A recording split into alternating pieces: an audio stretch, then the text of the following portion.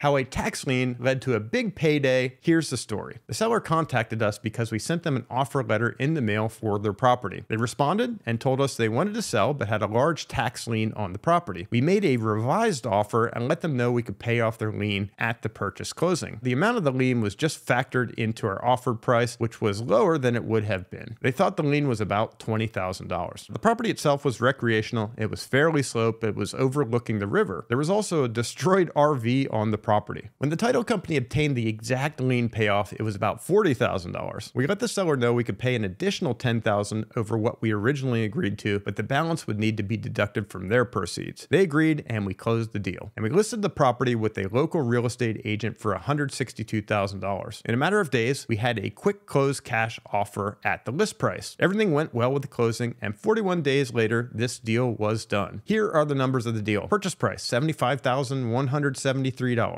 Original list price, $162,330. Contract price, $162,330. Gross profit, $62,140. Hold time, 41 days. Return on investment, 82.66%. The lien on this deal made it a bit more complicated, but it was definitely worth the effort.